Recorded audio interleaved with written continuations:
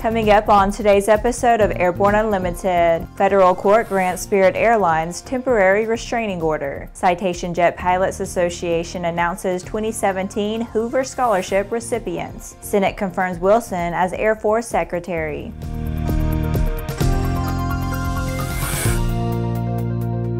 Hello, I'm Laura Hudson. It's May 12th and this is Airborne Unlimited. The U.S. District Court has granted a motion brought by Spirit Airlines for a temporary restraining order and ordered motion for a hearing for a preliminary injunction. The action was brought against ALPA, the ALPA Master Executive Council of Spirit Pilots, and individual officers, members, and committee members of the MEC. Spirit claims to have commenced this action in order to protect its customers from further disruption due to what they term to be an unlawful job action by Spirit pilots. The federal court granted the company's TRO motions after Spirit alleged ALPA and the other named defendants were purposely and unlawfully disrupting the airline's operations, leading to hundreds of canceled flights, which negatively impacted thousands of Spirit customers' travel plans. Since last Thursday, the pilot actions have affected approximately 15% of flights across the network.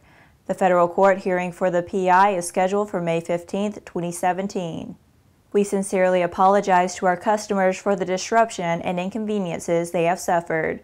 We believe this is the result of intimidation tactics by a limited number of our pilots affecting the behavior of a larger group. We are also shocked and saddened by the events that took place yesterday at Fort Lauderdale-Hollywood International Airport and at other airports across our network, said Paul Berry, Spirit Airlines spokesman.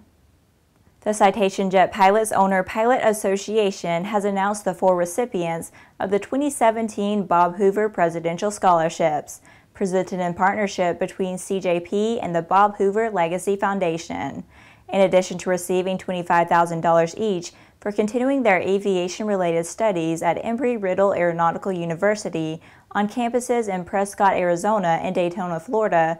These exceptional students will also be introduced to a variety of important networking and mentoring opportunities through CJP to help guide them along their future career paths. This year's scholarship recipients are Andros Logvin-Anika, a freshman at ERAU Prescott, Brooke Harrington, a junior at ERAU Daytona Beach, Kimberly Rangel Martinez, a senior at ERAU Daytona Beach, and Dylan Smith, a sophomore at ERAU Prescott. 9 students have received Bob Hoover Presidential Scholarships since the program was established in 2013.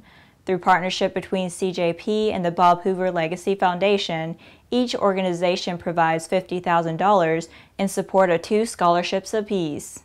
Perhaps even more so than his famed reputation as a highly acclaimed pilot, Bob Hoover's legacy is that of service to our industry and support for its future generations. CJP Director and Scholarship Program Co-founder Tracy Forrest concluded. After the break, there's a new boss of the nation's Air Force. Concorde's recombinant gas RG series sealed battery technology produces a high-performance battery with the advantages of being pre-tested and fully charged at the factory. Find out more about Concorde's entire line of batteries at www.concordebattery.com. Concorde, the heart of your aircraft.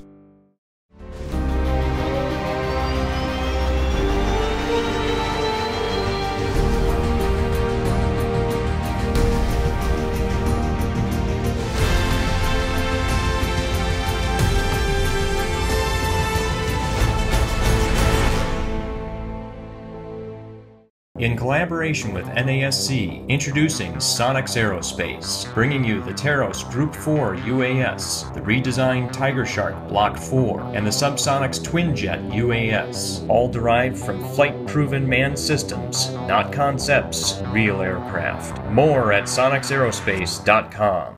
Welcome back. If you have a story suggestion for Airborne Unlimited, Aero-TV, the new AMA drone report, our website or podcast, just email to news-spy@aero-news.net.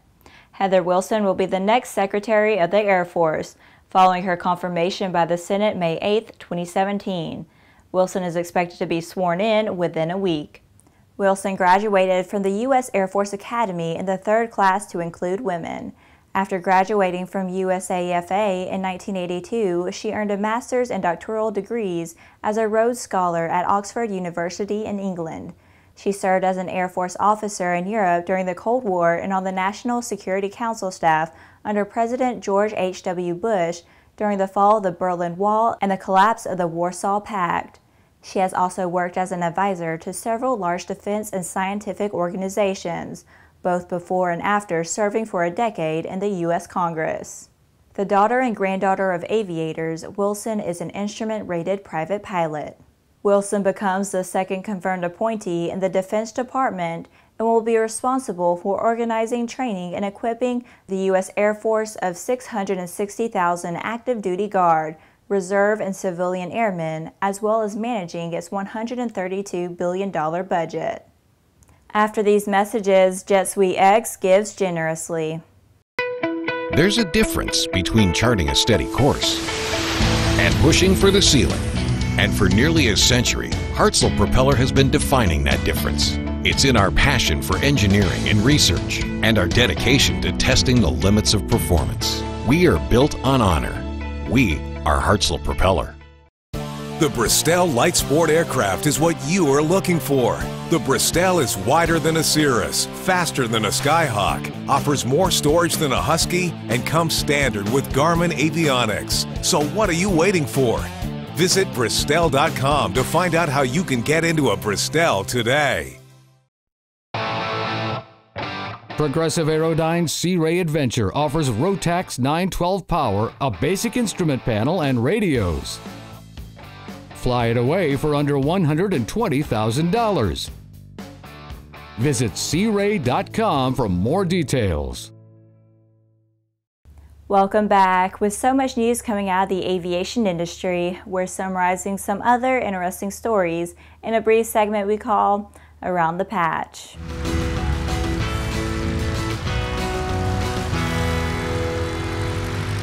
JetSuiteX announced that it is commemorating its first year of public charter service by donating $25,000 worth of JetSuiteX seats to Angel Flight West to help provide air travel to individuals with serious medical conditions. The donation translates to transportation for 100 patients in North California, South California, and Nevada to their treatments at some of the nation's best medical facilities aboard JetSuiteX. Aerojet Rocketdyne successfully completed its critical design review for AR-1, a 500,000-pound force thrust-class liquid-fueled rocket engine. The milestone keeps the AR-1 on track for certification for flight in 2019 as a replacement for the Russian RD-180 engine that is used today to launch most U.S. national security payloads. Boeing and the U.S. Air Force recently demonstrated that multiple aircraft and ground stations can efficiently and securely communicate using the Boeing-developed Talon HATE airborne networking system. During flight testing at Nellis AFB, Talon HTE pods on two F-15C aircraft enabled test pilots to share information through the military's Link 16, Common Data Link, and wideband global SATCOM satellites. Air Wisconsin Airlines has announced significant enhancements to its existing bonus program, increasing the value of cash bonuses to $57,000, including $8,000 for pilots type-rated in a turbine aircraft. During the first 3 years of employment, a new pilot will receive between $260,000 and $317,000 in total pay and elected benefits. Expanding its FBO network, Hawthorne Global Aviation Services has acquired Jetson Aviation Center, a Sioux City, Iowa FBO at Sioux Gateway Airport. The Sioux City FBO has more than 100,000 square feet of hangar space, a robust Part 145 repair station, extensive avionics capabilities, a large reception area, conference room, pilot's lounge, and flight planning. Well, that's it for today's trip around the patch. Now let's move on to the rest of the news. Airbus has launched its U.S. base and operations of a new commercial drone startup named Airbus Aerial at the AUVSI Exponential Trade Show and Conference in Dallas. With bases both in the U.S. and in Europe, Airbus Aerial's initial business will focus on developing new imagery services. These services will leverage the best software and aerospace technology from across the globe to offer actionable data and analysis of information provided by drones, satellites, high-altitude aircraft, and other sources. The U.S.-based part of Airbus Aerial will be headquartered in Atlanta, Georgia, and is led by Jesse Coleman, a UAS industry expert with more than 12 years of experience, including research at Georgia Tech, federal policy at the FAA, commercial UAS at Airware, and advocacy with groups like AUVSI. Airbus Aerial Imagery Services targets a range of applications for commercial industries such as insurance, agriculture, oil and gas, and utilities, as well as state and local governments. Recruitment for positions in software development, data analytics, and drone operations, among other roles, has begun. Well, that's our program for today. Remember that Airborne Unlimited is streamed daily, Monday through Friday, with additional breaking news bulletins for important stories that fall outside of our normal deadlines. If you're watching us on YouTube, please subscribe, and do check us out on Facebook and Twitter. Get comprehensive, real-time, 24/7 coverage of the latest aviation and aerospace stories anytime at aero-news.net. Have a great weekend. See you Monday.